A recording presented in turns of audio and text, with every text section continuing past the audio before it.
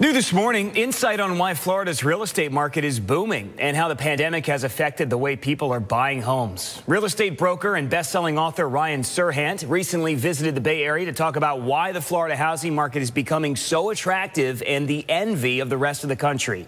Serhant says that since September of last year, his company has done more business in Florida than in New York.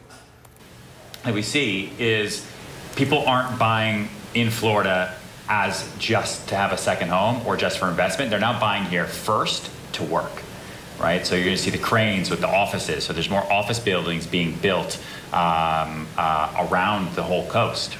Serhant adds he's not sure that we ever fully recovered from the 2008 market collapse. And despite the pandemic, there was 12 years of pent-up desire for people to be more aggressive when buying a home.